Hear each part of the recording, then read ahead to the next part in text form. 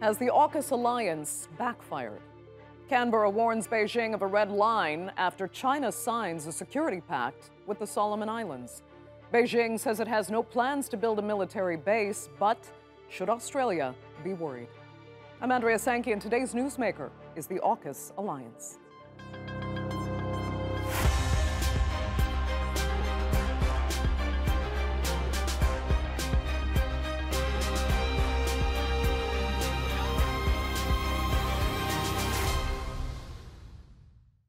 When Australia, the UK, and the US came together to form the Aukus alliance in September, they never explicitly mentioned Beijing, though it was pretty clear a main objective of the pact was to counter Chinese influence in the Indo-Pacific.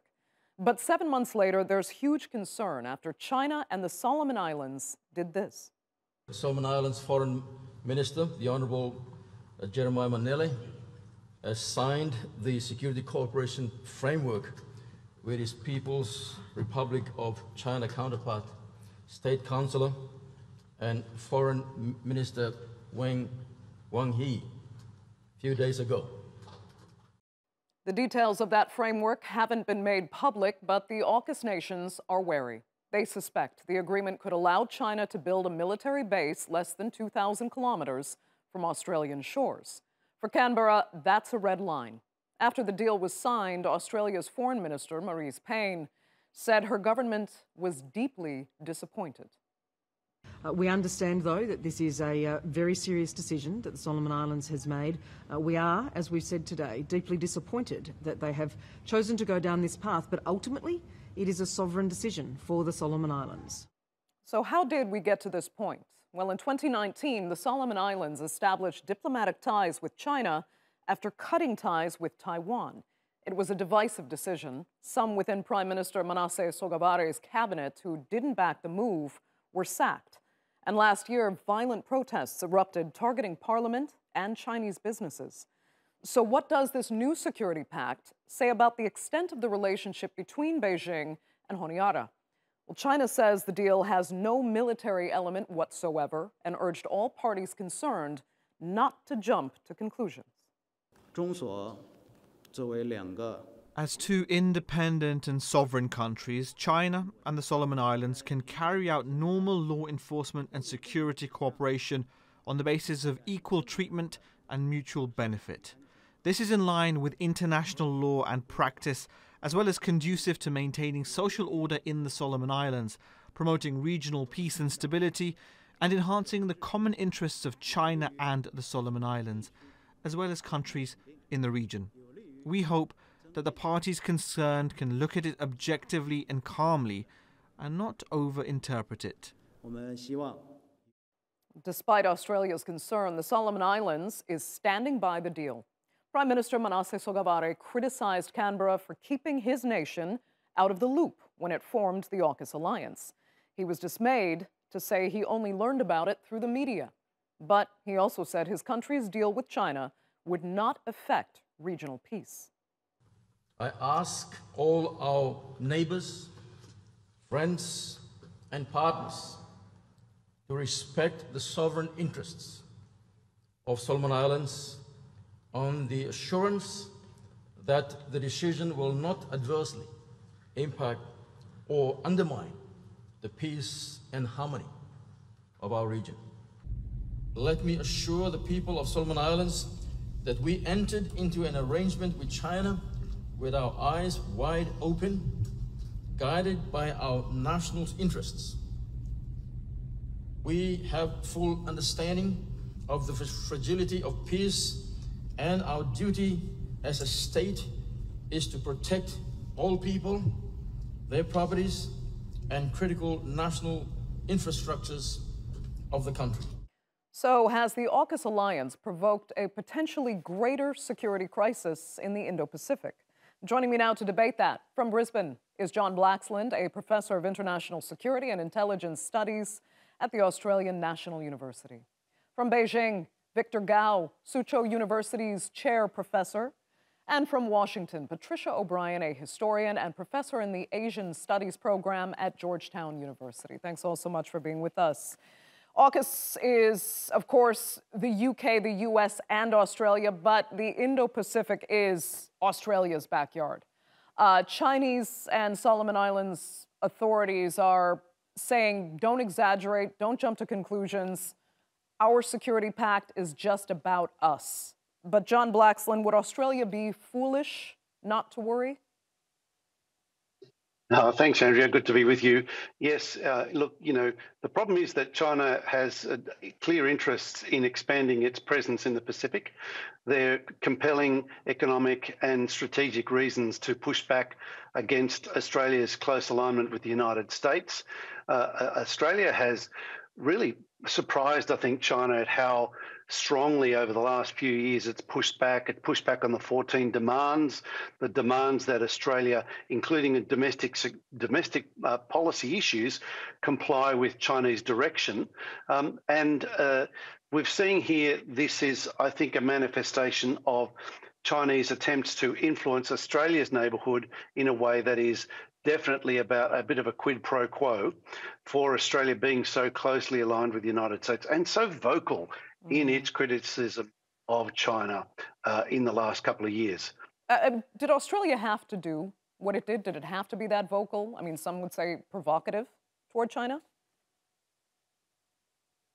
So, there's, I think there's around the margins, there's some room for, manoeuvre about the rhetoric.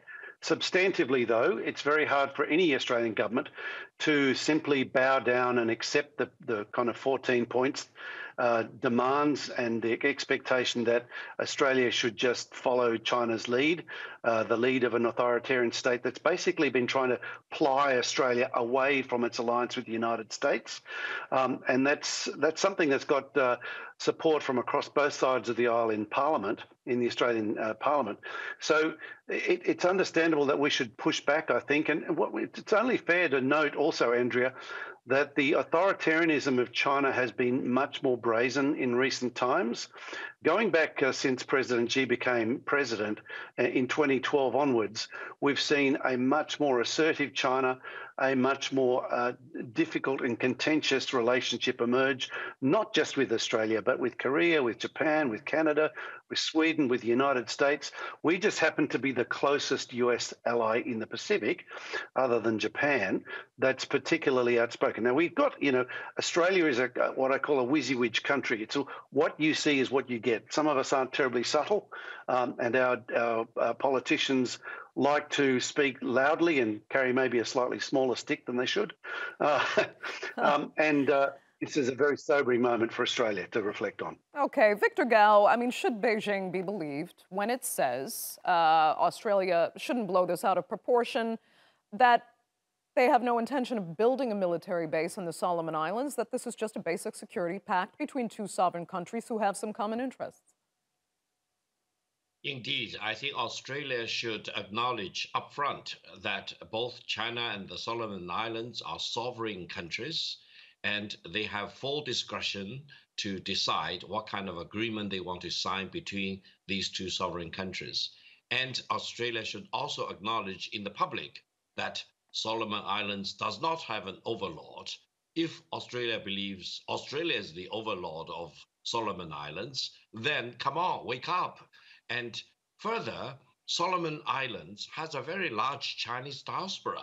And in the last round of domestic instability, for example, there was a lot of damage to the Chinese interests in Solomon Islands. And this is one driving reason why the Solomon Islands and China wanted to sign this security agreement between themselves to better protect the different communities in the Solomon Islands. And also, don't forget, Solomon Islands is not within Australia. It's about 2,000 kilometers away from Australia. And you mentioned about South Pacific. South Pacific is not the backyard of any country. South Pacific, together with the Pacific, is open to all international cooperation. China is a major force for international cooperation. Wake up if you do not realize that this is the mega trend of our time. Okay. Let me get to Patricia then quickly. I mean, Yeah, it's 2,000 kilometers away. It's nobody's backyard. Australia is in no position to see this as a threat anyway. And if the security pact, though, this is what I really have to ask, if it has no military element, as China says, what's it really for? And why have the details not been disclosed? Well, I am not in a position to say why the details haven't been disclosed, but we do know from Solomon Islands minister last week that the final signed document is close to the draft, and that does give China considerable opportunities to get into the Solomon Islands in ways that people find concerning, particularly that Chinese military personnel will not be subject to Solomon Islands law, and that they can be called in to for issues of civil unrest. And that's the kind of element that I find particularly disturbing and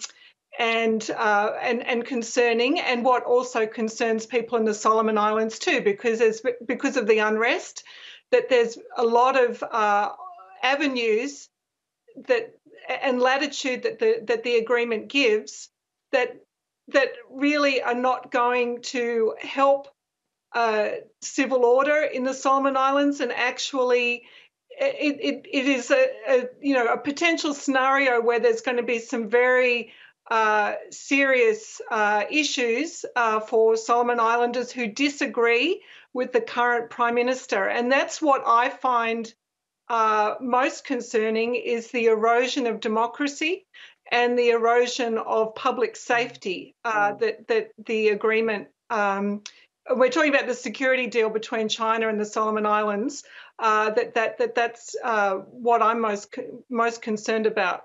Right. Okay, so John, I saw you chuckle at a lot of what Victor had to say, and then nod your head in agreement with Patricia there. We have to remember, though, at the same time, I mean, there are these pacts, Solomon China and Solomon Australia. They're meant to coexist, according to the authorities in the Solomon Islands. You've said before it's not popular, but is it possible for these agreements to coexist? So, look, it may be possible to coexist, but one of them is completely opaque, and one of them is really not, we're not being straight with each other about this, what's going on here. Australia has been the principal beneficiary for the Solomon Islands in terms of aid and in terms of security guarantees. For 20 years, Australia has been sending troops, police and military, to assist the people of the Solomon Islands. And in November last year, when what Victor Gao talked about, Chinese interests being challenged inside Solomon Islands, who came to the rescue? Australia. We're the ones who provided the support. We are the ones who have, for more than 2 decades now, been actively and intimately involved in providing support to the people of Solomon Islands. What we're seeing here is effectively the Prime Minister of Solomon Islands, Manasseh Sogavare, having been effectively, it would appear, being bought off by China, because there's no other plausible explanation for the Solomon Islands, who has been the greatest beneficiary of Australian generosity, to refuse our advice, to refuse our counsel, and to turn to China, a country whose language they don't speak. Let's not forget, the Solomon Islands is a country, former British colony, so they're a common law country. They speak English.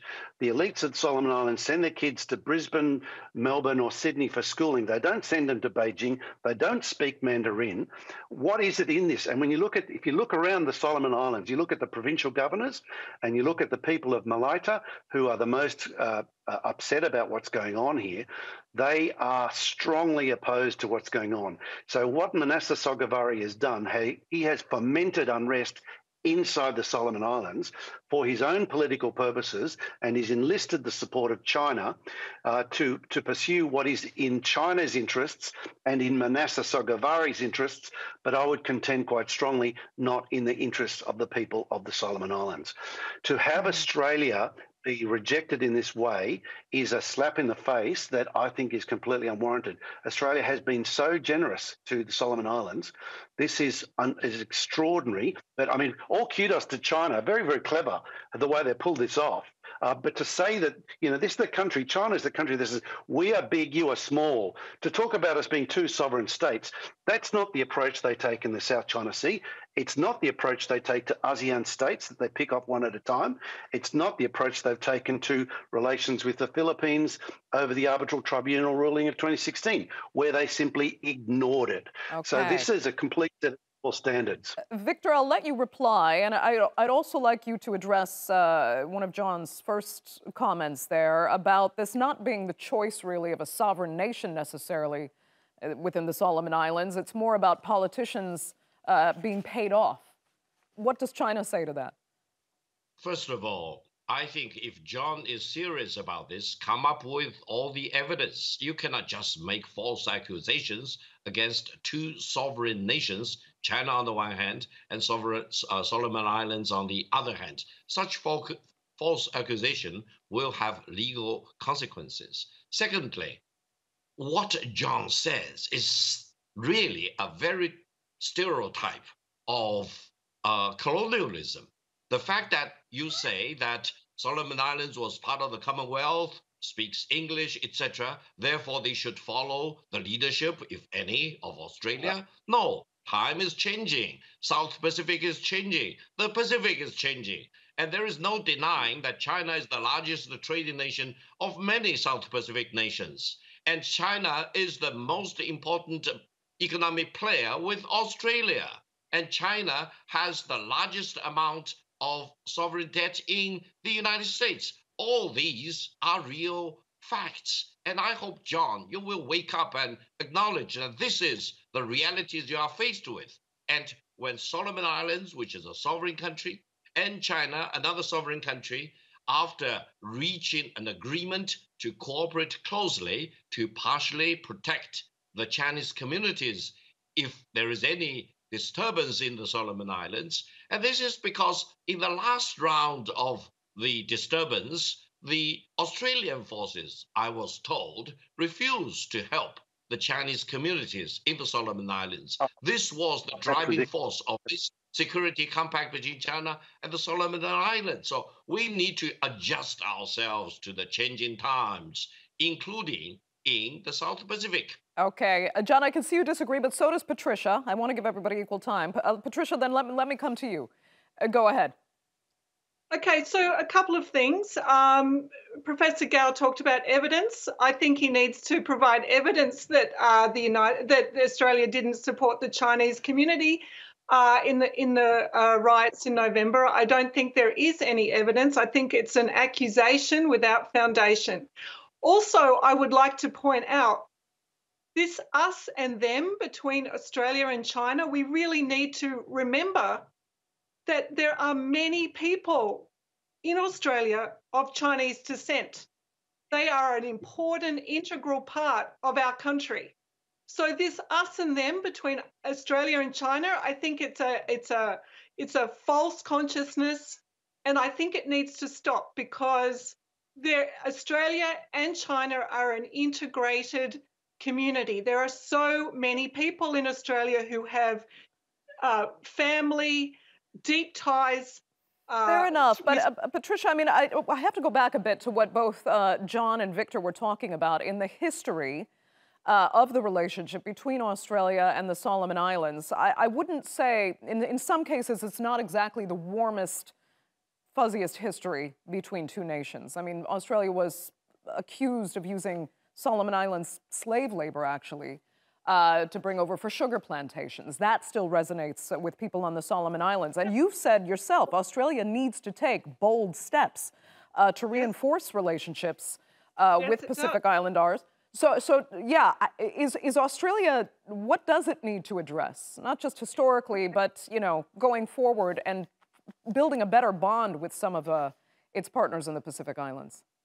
Yes, okay, so one of the things that I've criticised and the history that Australia has with the Solomon Islands, as you said, is long and complicated, and there's parts of that history that Australia should not be proud of. The way that Australia has treated Pacific Islanders that live in the arc around the northeast of Australia is something that Australia really has to reckon with, and I don't think that they properly have yet.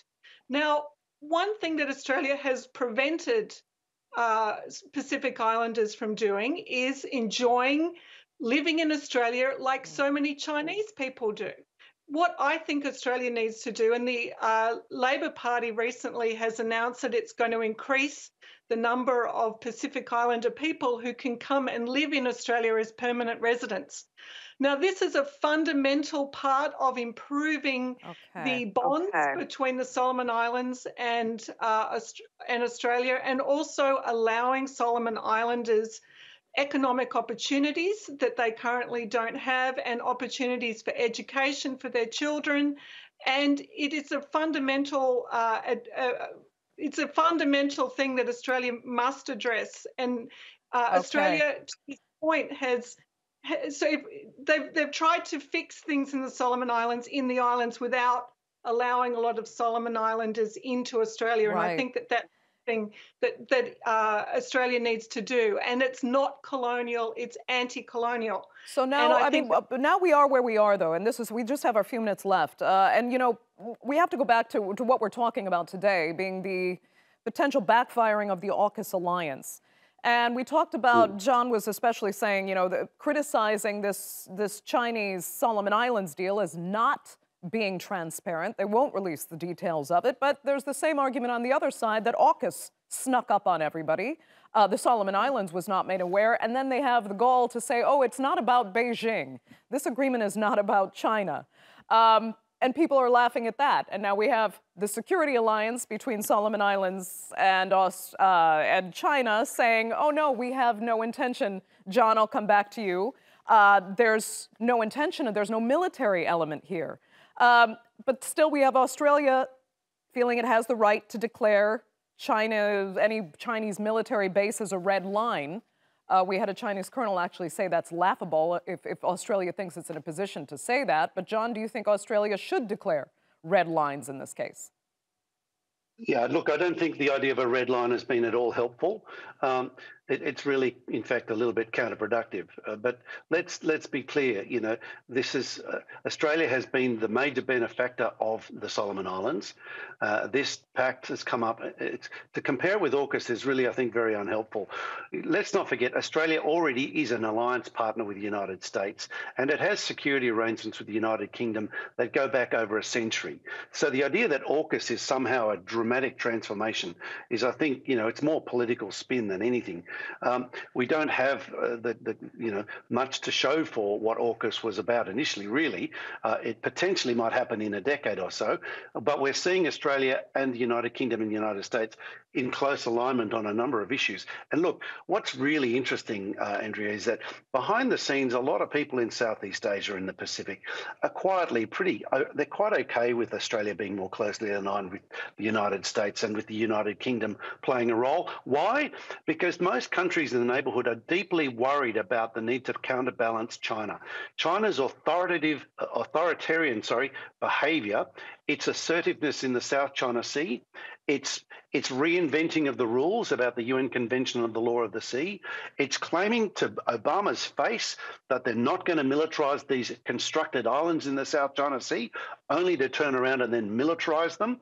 This is generating enormous concern about us not being able to take China at its word. Okay. Now, when you think about we have 1 minute left, and I do need to let Victor get a response into what has been said. Go ahead, Victor.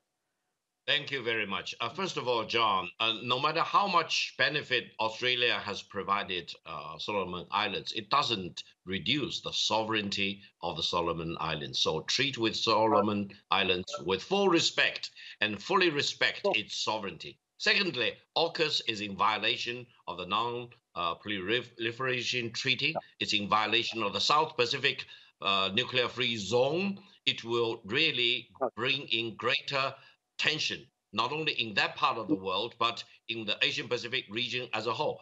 another point. No. We know for sure, everyone in China in the decision-making circle knows Australia has a blood treaty with the United States. So if there will be any conflict, Australia will fight together with the United States, with whatever enemy of the United States. We know this for sure. But this does not give Australia more reason to be a warmonger. You need to be a force for good between China and the United States. You can be a good go-between or mediator between China and the United States. You really do not want to rush to the front as a foot soldier of the United States, stirring up a more confrontation rather than diplomacy. Victor Gao. John, I'm sure you have a response there, but I'm going to have to give Victor the final word because we are actually over time for this edition of the Newsmakers. I'd like to thank all three of my panelists so much for being with us. Our viewers, of course, as well. Remember to subscribe to our YouTube channel. I'm Andrea Sankey, and we'll see you next time.